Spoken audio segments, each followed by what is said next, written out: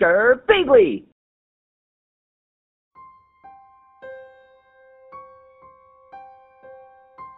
There was a hunter in the woods who, after a long day hunting, was in the middle of an immense forest. It was getting dark, and having lost his bearings, he decided to head in one direction until he was clear of the increasingly oppressive foliage. After what seemed like hours, he came across a cabin in a small clearing. Realizing how dark it had grown, he decided to see if he could stay there for the night. He approached and found the door ajar. Nobody was inside.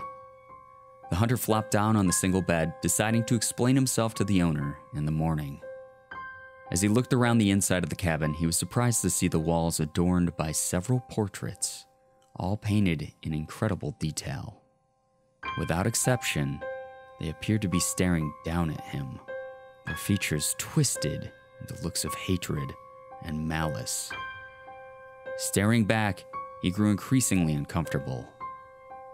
Making a concerted effort to ignore the many hateful faces, he turned to face the wall, and exhausted, he fell into a restless sleep. The next morning, the hunter awoke.